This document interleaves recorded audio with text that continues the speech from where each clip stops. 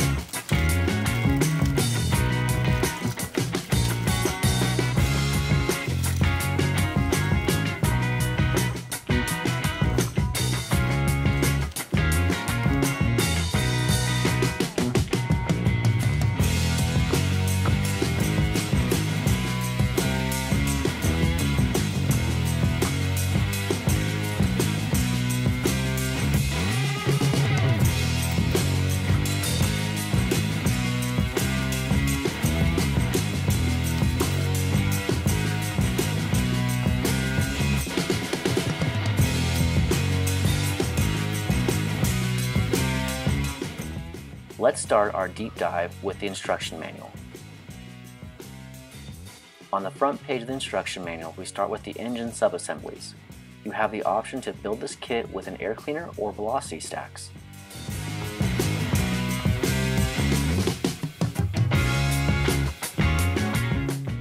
Moving to the next page, we have the interior and the wheel and tires.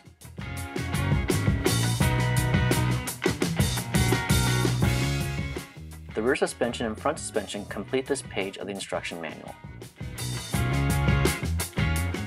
The instructions continue on the chassis portion of the build and then moving to the blown or injected engine installation. The stock muffler assembly completes this section of the manual. Moving onto the back side, we have the body and final assembly.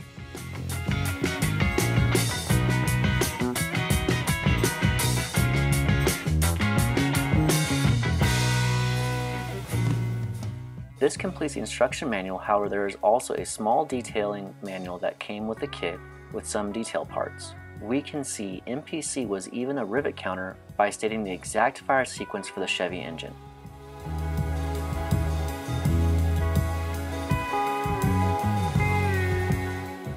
The first chrome tree, a wheel fell off, so I am showing it here that it is not missing and the tree comes with 2 full sets of wheels. This tree also has chrome pedals, front timing cover, and the chrome air cleaner, to name a few. With that, we see a wire wheel type and another type of wheel.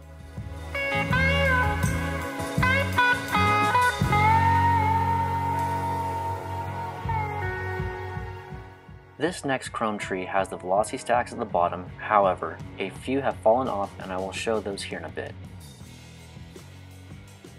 On this chrome tree we see the blower and supercharger front bumper, 2 different valve covers to choose from, and brakes that I wish had more detail than how they come. For products that I use to suit my building needs along with my airbrush setup, information and links can be found in the description below this video.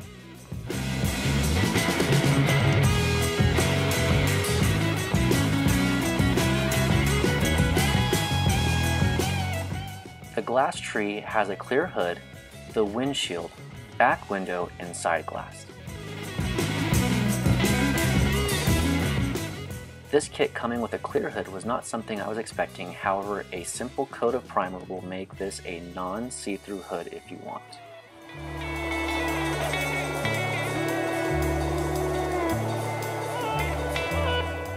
Here's the clear red glass for the taillights and some parts that fell off the parts tree and a few detailing parts including the springs.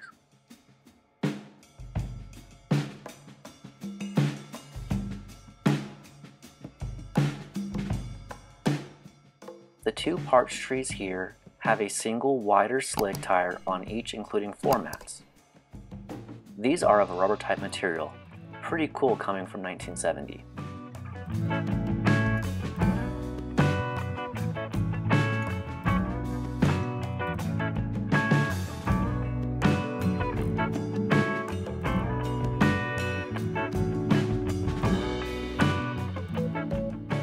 Here are the 4 stock tires that come with the kit as well. A bit dirty for this kit review, but a plain tire with no writing on the sidewalls is what comes with it.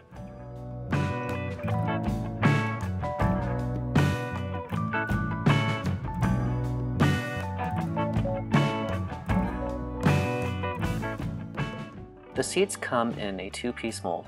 Looks like there may need to be a good amount of work to get these to look good for a build.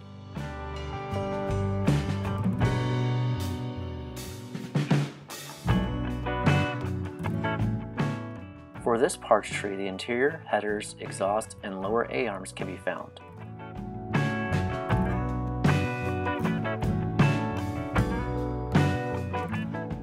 There are some concave injector pin marks that can be removed if you wish.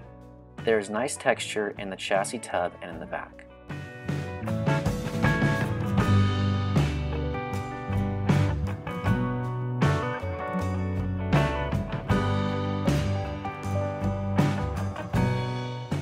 Here we have another parts tree that has some items with some good detail. If you are enjoying this video, please hit that like button and comment below if you've built this kit and any issues you had along with your build. The chassis has some basic details, but nothing that stand out as over the top for this kit.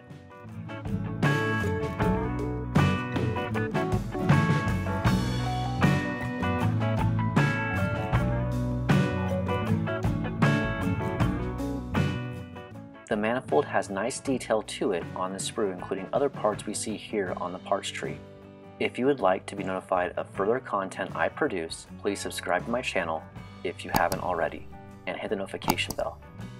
Being a subscriber is one of the great things YouTube allows viewers like you to do for free, and it helps content creators like me produce more quality content for all of you. The dash, I feel, is what makes this kit.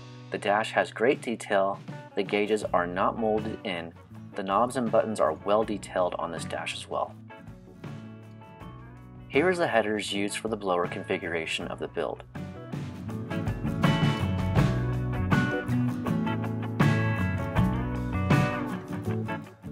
Here are the engine halves, which have a nicely detailed transmission.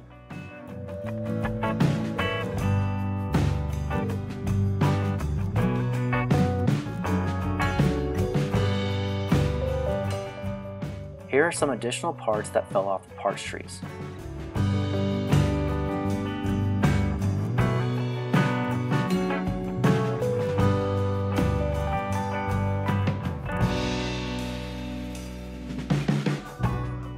Here is another hood you can choose if you want to go with the air cleaner route instead of the blower hood.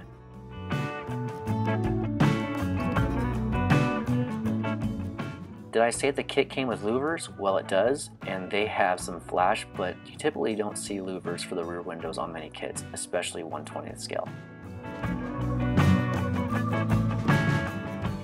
The front headlight covers and firewalls are on this parts tree.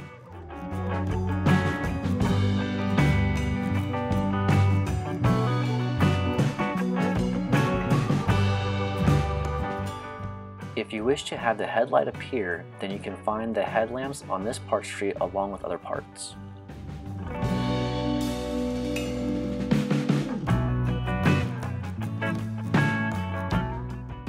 Here is the lower portion of the front body.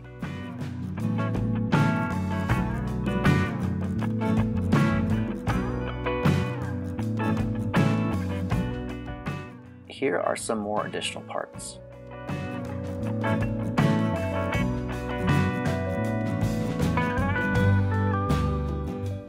The body has some mold lines. It will definitely need some work, however it is nicely detailed and accurate to the 1:1 of this car.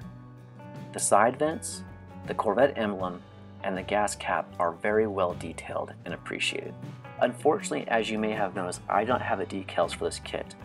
I found another kit being sold on eBay that has a picture of the decals, but it was after my thought of making this video, and that auction was too far back to find it on eBay for sold listings. Overall, I'm not sure if I would recommend this kit or not. I like the box art and that it is in 1/20th scale, however MPC has been known to have a lot of fitment issues, and based on the parts I can see some fitment issues just by looking over the parts themselves.